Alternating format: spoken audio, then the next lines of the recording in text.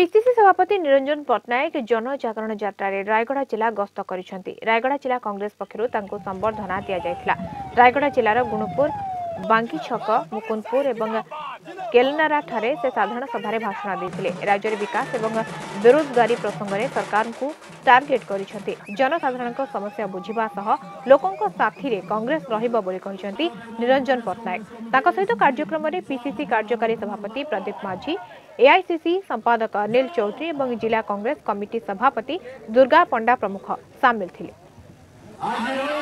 विभिन्न पंचायत ब्लॉक सदर सब बुली देखु कौन विकास प्रकृत में ओडावासी आम से बुलिक देखा चाहूँ।